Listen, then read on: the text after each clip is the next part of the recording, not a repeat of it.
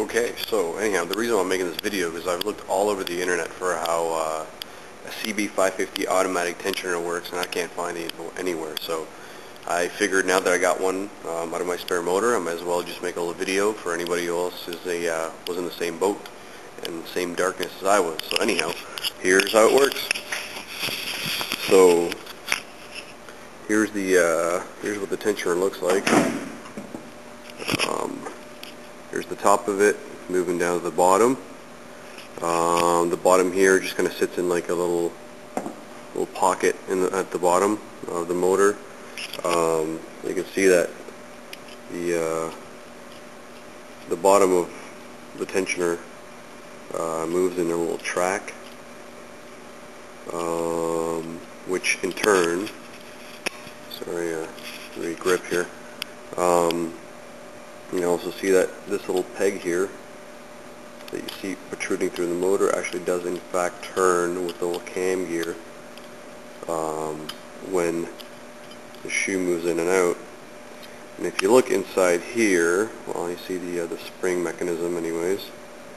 So naturally this will be in its full extended position right now, fully maxed out. If you look under here, you can actually see the little cam gear. I don't know if you can actually, might be a little too dark. There's a little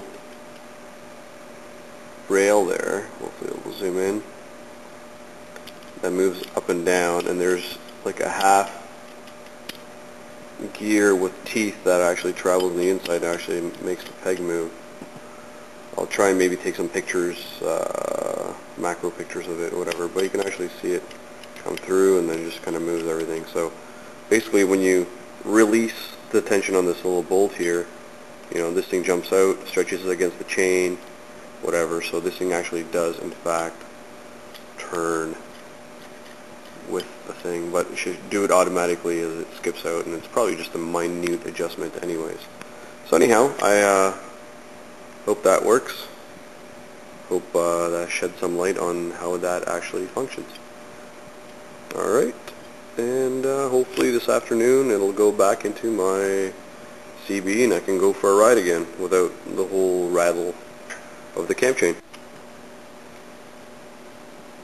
Here's another close-up shot. Hopefully you can see the little gear moving on the inside there.